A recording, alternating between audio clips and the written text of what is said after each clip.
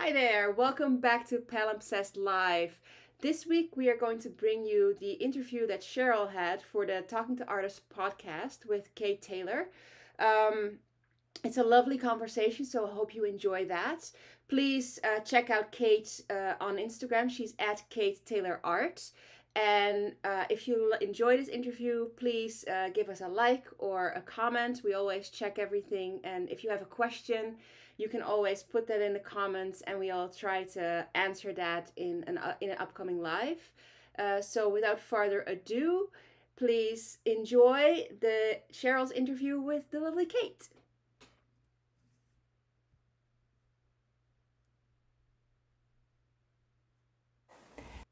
Hello and welcome to Talking to Artists. I was going to say good morning because I always say good morning, but it's actually 6 o'clock in Toronto time because we're going to be talking to an artist from Australia today, and I didn't think it was fair to ask her to get up at 2 o'clock in the morning and have an interview. So just a couple of quick things. First of all, I just want to say thank you so much to everyone who came out to the Riverdale Art Walk this past weekend. It was awesome. Even though the weather was kind of windy, it was so great to see so many people out. The artist community was super pumped, and it was really great to see everybody again. So thank you so much for that.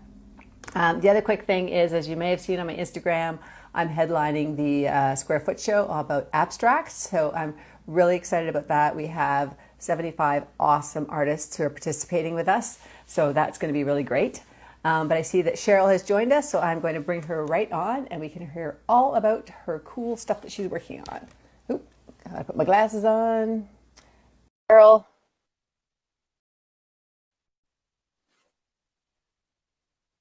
And hopefully the technology works, because that's always a challenge. Morning. Hello. Hi, how are you? Well, thank you. Good. So I gather it's pretty bright and early for you in the morning, is it? It's 8 o'clock here. I'm at my mother's place, which is Tamworth, and I'm at the back of her house. And I have just noticed that there's frost on the ground. Wow. That seems kind of more of a Canadian thing somehow. I know. Well, it's funny because yesterday we had it was about 30, 38, 39 degrees in Toronto. With the humidex, it was up to about 45, which was just It would have killed you. It would have killed you. Yeah, it almost did, yes. Yeah. Yeah, I So anyway, remember we had a dreadful day. It was about 45 degrees, and I had just bought a new mini.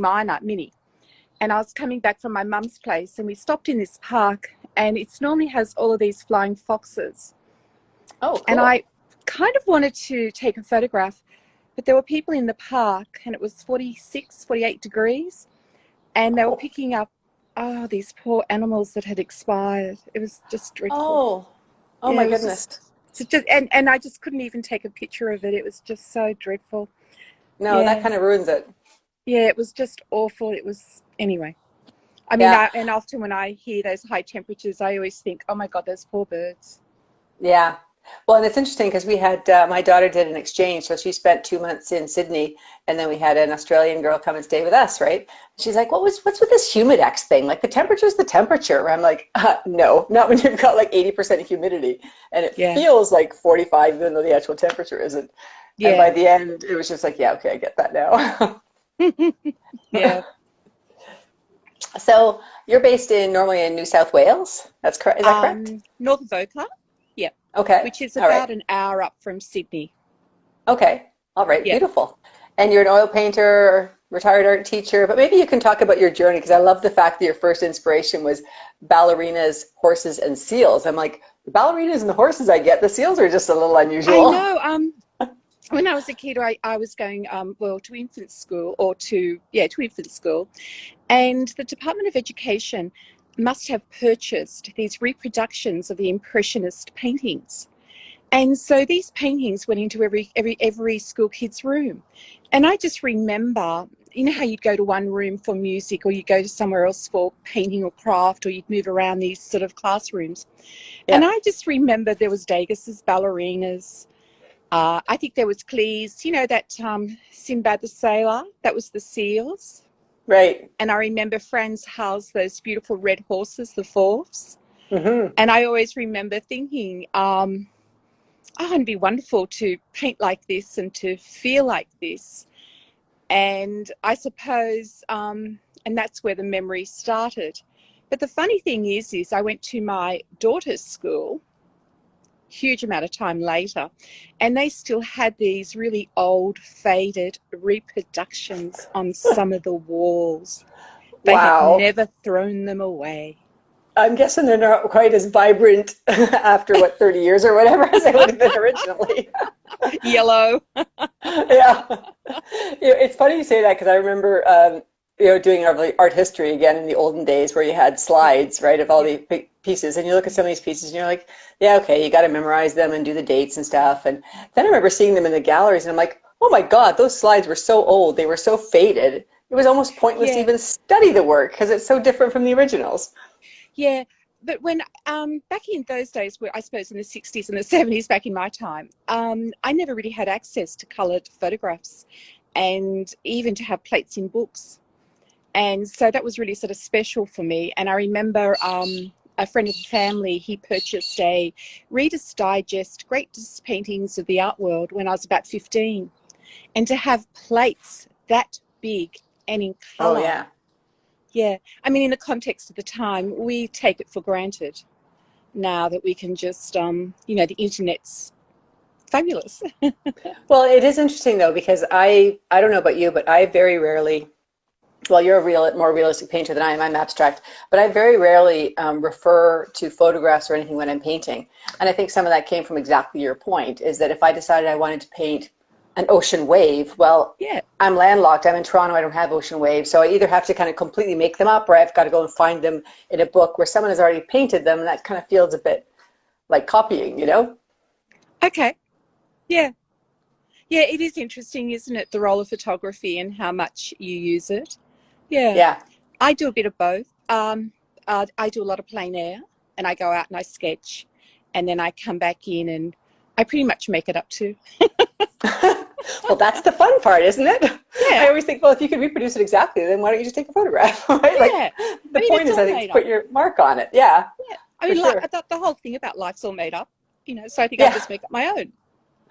Well, and that's very true. Not only is it made up, but it's also your perception of what you're experiencing too, which I guess is part of the experience of producing the work, and then part of the experience of someone looking at it. Yeah. Yeah. And so how did you go from cool images that inspired you within obviously at a young age in the classroom to kind of becoming an artist then? I always loved art, of course, going right through high school. I ended up becoming an art teacher. I was discouraged by so many people that being an artist doesn't pay the bills. Yep. All those sorts of things. But I think that there was a lot of, not a lot of support for much, I don't know, for a female. Because I remember even when I went to art school and I got a degree, and I remember being told that I could still scrub floors. Oh, lovely. So I sort of grew up in that sort of, so yeah. And so I had a teaching career, and when I retired, I suppose we spent a few years in China. When we came back, early 50s, and after a few years, I just went back to life drawing. And I felt like I actually had the space then. And then so what I was doing was I was coming up here to see my mother, and I'll walk around my mother's garden. My mother, this is winter. So remember that there's nothing flowering, okay? So my mother... I wish my winter looked like that. But my mother is a prolific gardener. And so my mother has this, she had this incredible garden, and it's always full of hollyhocks and roses and... Oh, beautiful. Wonderful shapes too, with some spiky things and... Oh gosh, everything and anything. Anyway... So I would come back, and when I spent time with Mum, I was actually drawing and painting her garden. So I ended up with my first exhibition of my mother's garden. Oh, that's so wonderful. Yeah. Yeah. It's so sad, though, that, so many people have such great talent, and they're so, and I think women especially years ago are so encouraged not to do it. And that whole thing about, not only are you never going to make any money, we're going to make sure when you go to school that you're going to have all the stereotypes in your head so that you're almost guaranteed not to make any money, right? Yeah. Yeah, it's an interesting, it's really interesting. And I do a little bit of teaching now, women my own age. And it's only been now for about 6 months they've been coming. If my husband comes down to take some shots at the end of the lesson, they have only just stopped being apologetic. Yeah. And Yeah. I keep sort of saying, it's just a bit of oil paint. It'll come off with the turps. Yeah. You'll be fine.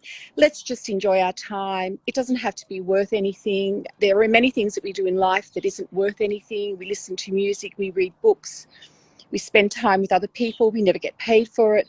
So why not just think of this like that? That's a really lovely philosophy, actually, because I think you're right. It's kind of like if I don't produce something that's perfect, somehow it's a waste of time versus exactly like you say, I sit in the garden for 2 hours and watch the birds, right? Like I don't get anything specifically out of it except for a really deep-seated contentment. Yeah. So then I ended up, so having my first exhibition, and then I needed to learn more about, I suppose, online marketing. So I actually met Stephanie, who you know.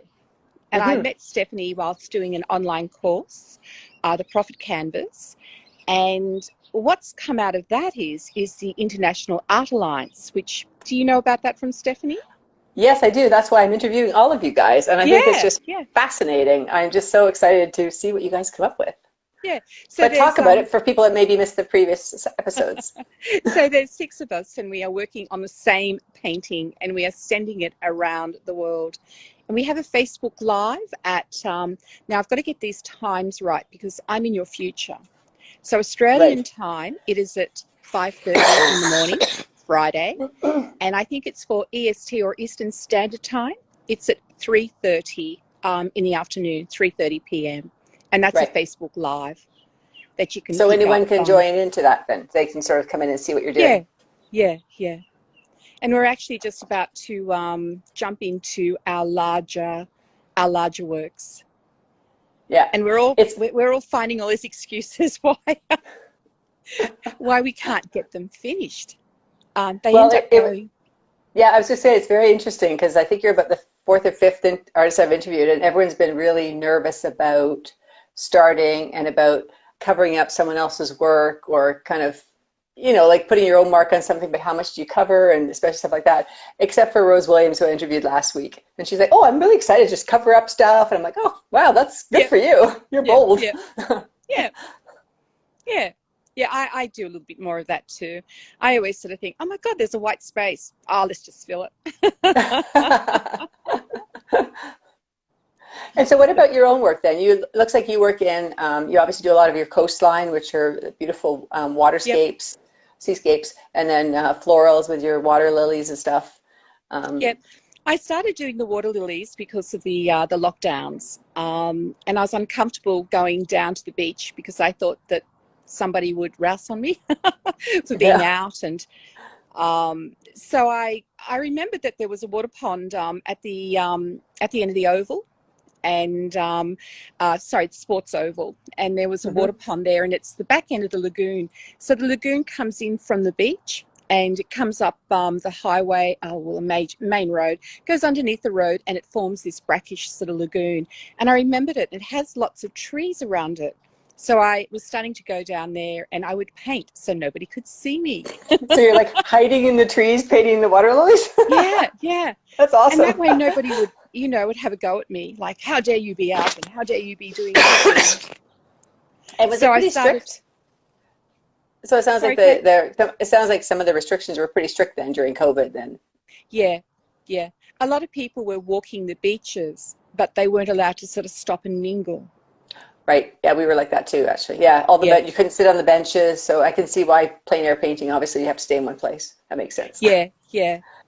So I started a water lily series, and that's how that got started.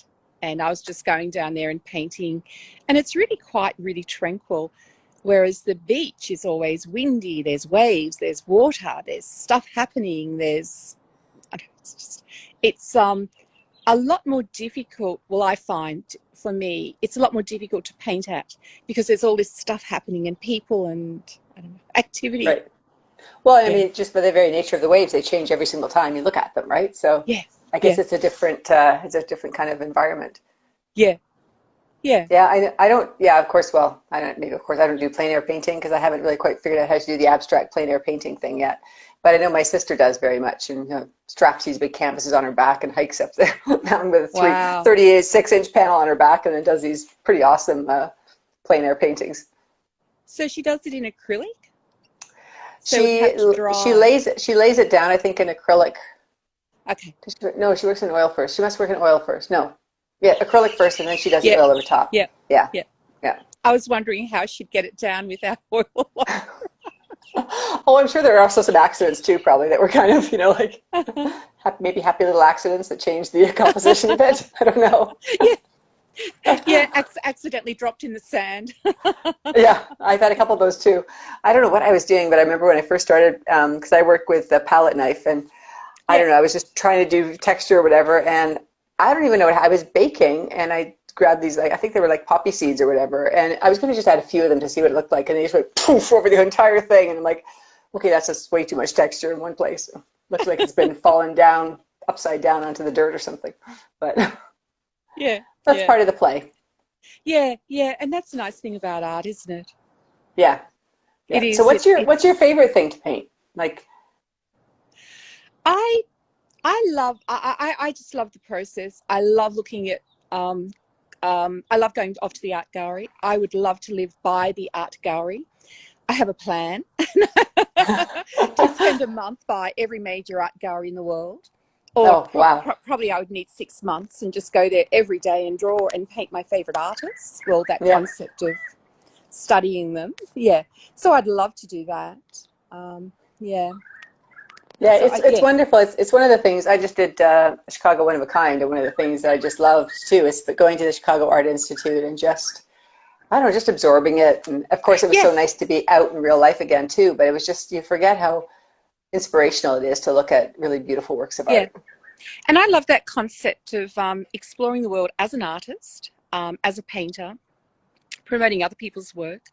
But also I just love how people think. And I love how it all comes out in their art. And I love asking that question, like, what were you thinking? Or what's going on here? And Yeah, I just find that I love that. And I think that's why I love the masters, and I like going into the art gallery, and I have favorite paintings, and I love to sit, I love to find them again when they're up. I mean, hmm as they rotate a major exhibition. And yeah, it's always I suppose I'm really fascinated how the brain works, and how we come up with all this stuff. yeah. I totally agree with you. I love that too. And someone said to me the other day, I said, "Oh, you're a process painter." And at first I'm like, no, I'm a creative painter. And I'm like, no, actually, kind of I am, because I do love that the process of kind of processing the thought concept and the tactile nature of the work and the paint. And once it's done, I'm kind of like, okay, good. It can go away somewhere else now. Someone else can own it. Yeah, yeah. And there's so many different ways to paint, and there's so many different ways to think about it. And I do that a lot with my students. It depends on through what glasses you want to look at it. In a historical sense, or in an emotional sense, or in a non-object style, or abstract, and it's Yeah. infinite, and you never tap out. You never Well, tap. and especially with landscapes, I mean, it's kind of like in Canada, you have the classic, birch trees and the hills and the lakes and stuff like that. And yet you can have someone paint, the same scene, but it's so different each time. The Yeah, brush strokes are so different. And it's one of the reasons I love doing these interviews because you really get to talk to people who are technically painting the same thing, but look so dramatically different at the end of the day. yeah, yeah. And I suppose, like, being a teacher, I suppose a lot of the way that I taught, I could actually go through a program and I would show my students 4 or 5 different ways you can approach this subject, if it was something like portraiture. And I suppose it's been really hard for me to almost find my own style, Yep. because I'm so used to being in a teaching, trying to accommodate the various needs and wants of the kids, the students. Well, I think when you're teaching, I've heard this from a number of artists too, is that when you're teaching, you're also very conscious of your mark making. You're conscious of what you're doing because you're trying to explain it so that someone Yeah. can learn from it, which is quite different, I think, from when you normally are painting for yourself. It's much more intuitive. That's a really good insight for me, because I often feel that I can, I feel as if that teaching part, because I have done it for so long, is probably really, what I do. Yeah, I find it interesting too because sometimes I do not since COVID really, but I do this show where we're there's a couple of us artists and we're painting as the show is going on, and it's quite fascinating to me that people sit and really watch you intently. I'm sure you find this with plein air too for 20 minutes or half an hour, and then for me they're like, well, why did you put that there and why did you do that there? And especially when you're painting abstract where they don't have a structure for understanding why you're putting things in different places. It's interesting to have to force yourself also to kind of not justify it, but kind of explain what the thought process was when it's so deeply subconscious. That's a really weird thing, and it's really hard to explain that, isn't it? Yeah. Because if you don't really know, and I make up stuff as I go along, and I get a feeling, and it's really interesting. I spend a fair bit of time with my elderly mum up here, and I can't start a painting if I'm going to come up here for a few days, because it's almost like the idea disappears down the rabbit hole and I can't get it out. I have to get my idea, then get it down, work on it. But if I stop halfway, well, that's almost like one painting. That's a painting already done. It's really weird.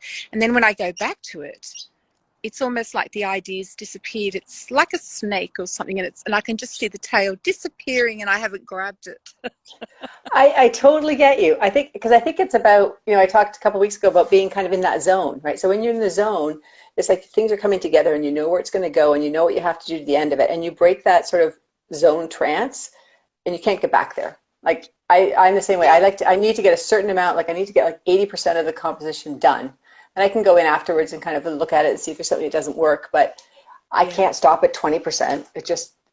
They sit here for months because I never know what to do to go back to them. Yeah.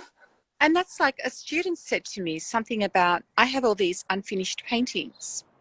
And I found that really strange. I thought, how are they unfinished? They're a painting. Mm-hmm. Like, unfinished? What does that mean?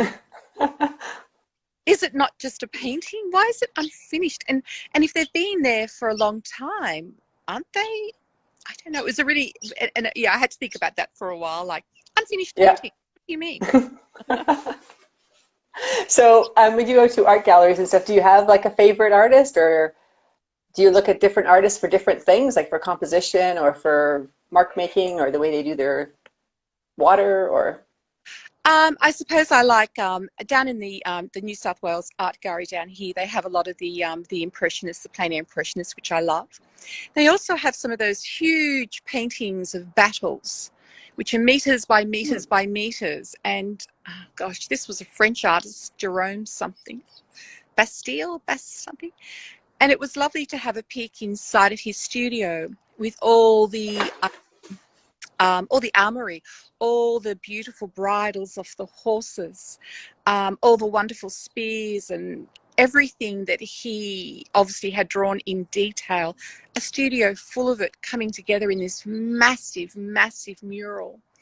And so often I go back there and I just can't believe people have that sort of energy.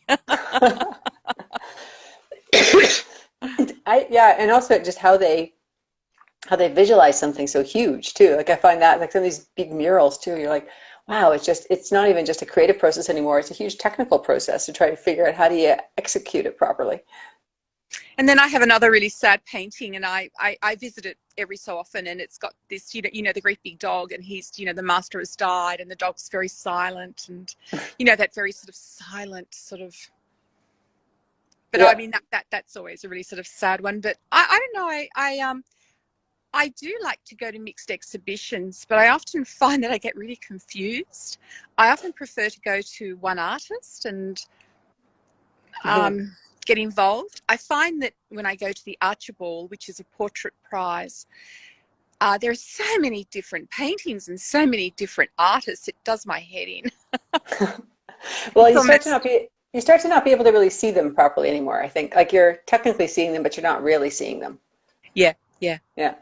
I love it when the Art Gallery of Ontario here brings in these retrospectives. So you have, Turner or whatever, and I wouldn't have particularly said that Turner was an artist I was that interested in, but it's so fascinating to watch when he first started what the progression was. And I find by the end of it, you're like, oh, I love his work now. Because you understand more about it. I remember, I think it was in Vancouver, I seen a Monet massive exhibition of the Monet a few years ago, and it was just magnificent. Yeah. Mind-blowing. And do you have, like, I know, obviously in Canada with the Group of Seven is sort of like a religion, really, for all artists in Canada. Do you have kind of the same sort of thing in Australia, where there's artists that have committed to capturing the Australian kind of landscape or vibe? Yeah. Yes, we would. Yeah, we have. Australia is really, really sunny. I lived in China for a long time, and even with traveling, I don't know. I mean, if I sort of come out here in the sun, I mean, Beautiful. it's just really, our sky's really clear, and it's possibly because we don't have as many people living down here in the southern hemisphere. So what happens is that all of your air stays up where you are, and you have the majority of the population. And I actually really I notice it when I go China, well, when I go to Canada, the US, I don't wear my sunglasses. And the thing is that Australia is just so much more glary. Mm-hmm. It really is. And I don't think other people really know that, how glary Australia is, because we don't have the huge amount of pollution. And so we can see, and we don't have as many particles in the air, if that makes sense. Right. I was also wondering if you don't have the same level of, like, obviously in Toronto too, you have the 60-foot trees, which create a bit of a canopy that also seem to block some of that bright light. Like, obviously, Yep.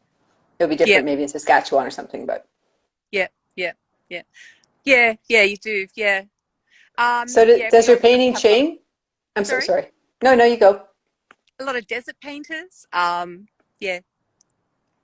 However, we do not have the government support, and just the support that you guys have.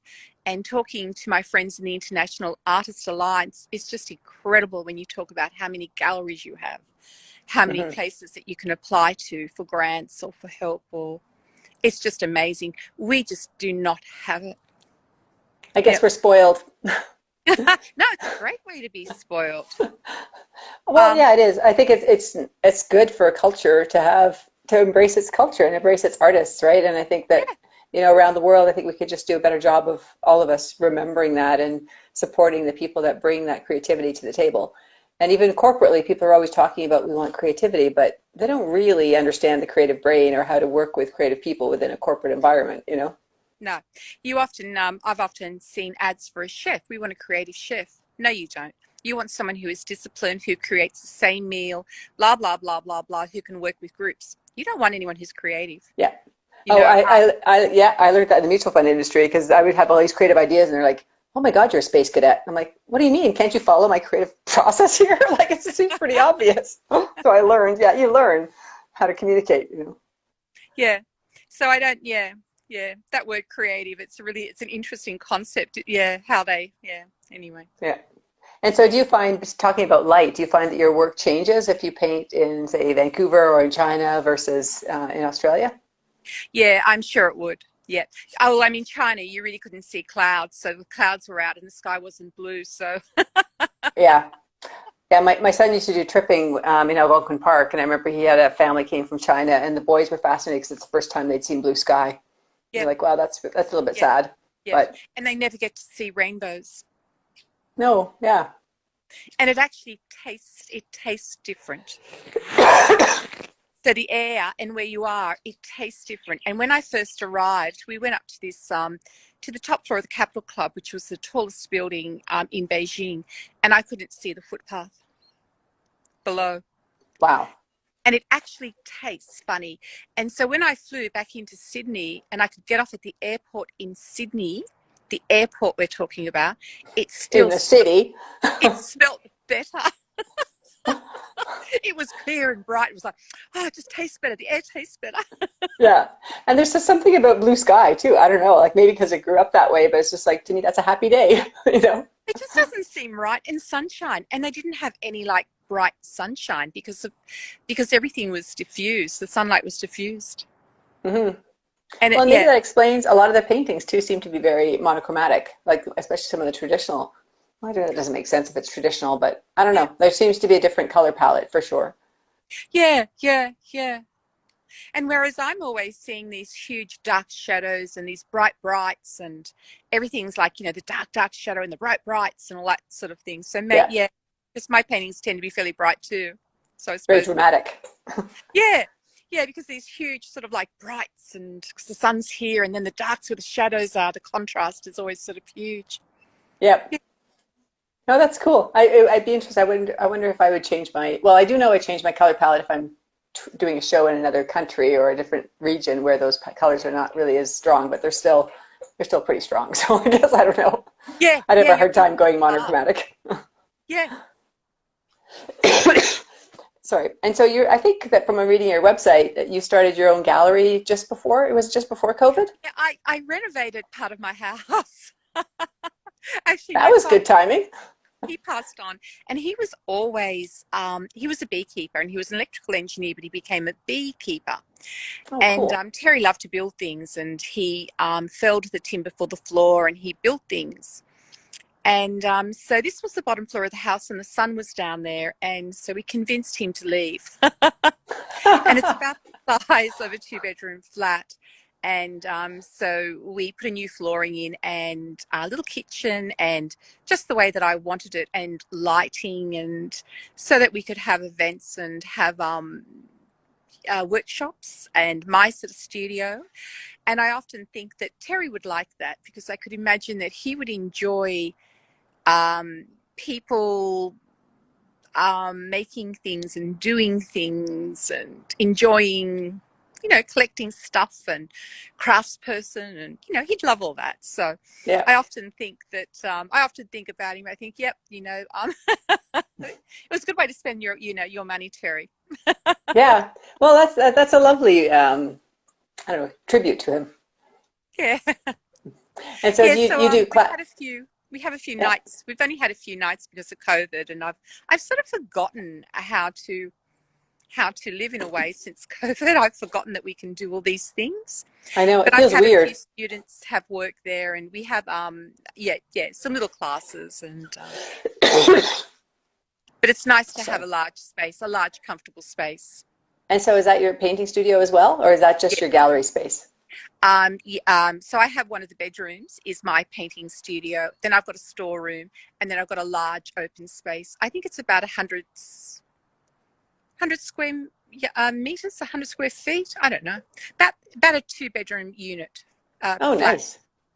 Yeah. And is it open to the public so people can kind of come in and look at the work, or is it invitation only? For appointments, and sometimes I'll do a one-off Saturday or Sunday or weekend.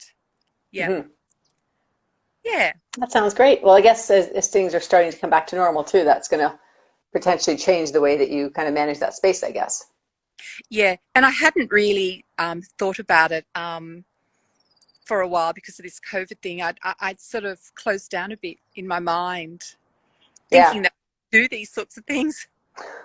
But now I've got to get back into that. It is definitely different, because I just did an outdoor show with 150 artists, and it was really busy, and the weather was gorgeous and stuff like that. But on one hand, it just felt a bit weird, like almost like this low-grade anxiety before we started, and then as we're in the middle of it, it's just like, oh, it feels normal again for the first time in 2 years. I feel like life is kind of back to the way it should be.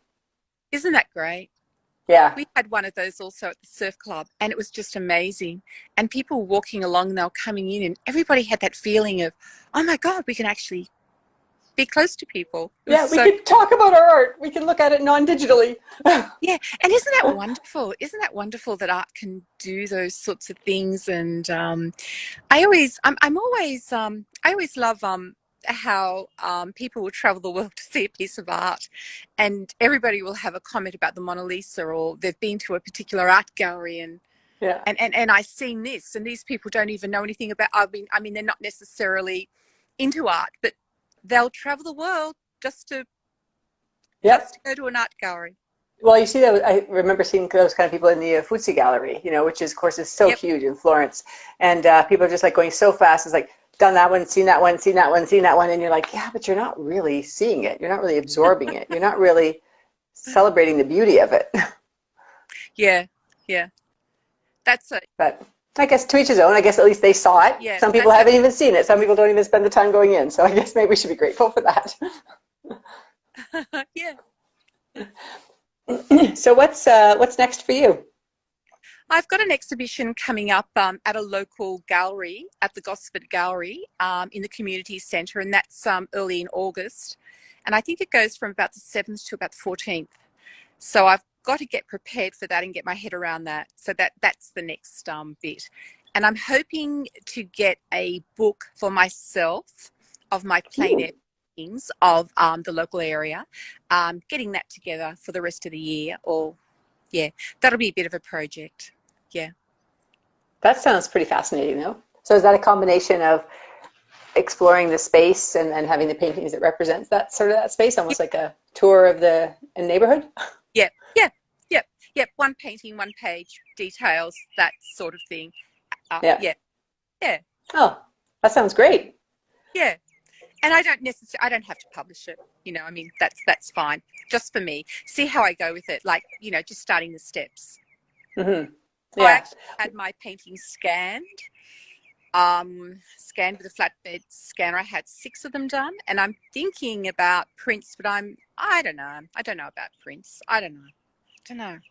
It's funny because I just went to visit a friend of mine's place in Hamilton, and she has a pretty large print process, and she sells a lot of prints, and it's pretty awesome to kind of just be able to see these huge 7-foot by 8-foot prints on the wall. And there's something about that you kind of go, yeah, I could never paint that big because I paint on panel, so it's just way too heavy. Yeah. But I don't know, it's neat that it completely surrounds you, in a way that an actual painting can't do. But I almost feel like I don't have enough space for it. I have enough space to do my own painting and to do a bit of marketing. I just don't feel like I've got the brain power. It just seems too much for me. You need to find someone who'll do it for you. Yeah. That whole outsourcing the stuff that you don't necessarily want to do, but you probably should from a business point of view. And do you sell digitally? Like, do you sell online, or how do you use your social media and your digital presence? I do have a website, but just trying to get out of this sun. I do have a website. I seem to sort of sell more on Blue Thumb, which is a commercial type website. Oh. And I don't know, for some reason, if I just seem to have more hits on there, and I'm not. So is that like an art aggregator site, or I haven't heard of Blue Thumb? Yeah, I think so. So there's many artists on it, and I seem to just get more hits, and people buy my paintings. That seems to be the biggest source. Plus, in person, I've worked out that people seem to be they've got used to me now. Why are you weird and quirky, and they had to get used to you? You have to get used to you, or they have to know you? Yeah, well, I think certainly it helps. I mean, I find too, I'm happy to do the outdoor shows because I think you can build a personal, authentic connection with people that are it's harder to do online, for sure. Yeah. And so that's sort of happening with me anyway. That's, just starting. I had somebody come into the art walk. She said to her husband, well, which one do you want? And he said, oh, I don't mind. And he just paid me.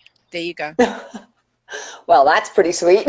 Yeah, said something. He said, you missed out last time on one of Cheryl's works. You better get it now. There you go. And I thought, wow, that's weird. Yeah. Yeah, that's great. But it's funny how often that happens too, where people will see a work in an outdoor show or something, and they'll contact you, I don't know, 4 or 5 months later. It's like, oh, I'm ready to buy that piece. I'm like, yeah, it's gone. Like, the stuff doesn't hang around for months, right? The whole point is to sell it and get it out the door. Yeah. Well, that sounds awesome. Yeah, it's lovely. Well, yeah, it's been lovely talking to you too. I've really appreciated it. I love the rambling regarding some kind of interesting stuff. Yeah. And I'm so excited to see what you guys come up with your collaboration, because I think that's just a very brave and fascinating process you guys are doing there. It is, isn't it? So I might see you next year in person. Oh, awesome. So you're coming to Toronto, are you? Well, if the show is over in Toronto, I'll be over there. Yeah. Well, I hope it is then, because I would really love to see it. I just think I love the whole idea, the concept of that. Yeah. All right. Well, thank you so much. I really appreciate your time. I appreciate you getting up early in the morning with the frost on the ground to talk to me. And next week, we're interviewing Julie Brayton, who's another one of your Artist Alliance artists. Thank so I'm looking forward to that too. I really appreciate it. Thank you so much. Have a great day. Bye. All right. Bye-bye. Alrighty, I hope you enjoyed that wonderful interview. As I said before, if you like this, you can follow at Kate Taylor on Instagram, where she does more of these. And of course, as always, you can follow us, each of us, on Facebook and of course on YouTube as well. We are in the International Art Alliance. If you have any questions, make sure to type them in the comments and give us a nice like, because we like those things. Next week we'll be back with the group to look at some more paintings, how they are developing. It's really exciting. We are, now that we're at the end of our test pieces, they're really becoming their own little entities. So it's really exciting to get to open a couple more of those envelopes and see how they are developing. So make sure you tune in next Thursday at 3:30 p.m. Eastern Standard Time, and when we will be back with the whole group. Thank you very much for watching, and see you next week. Bye!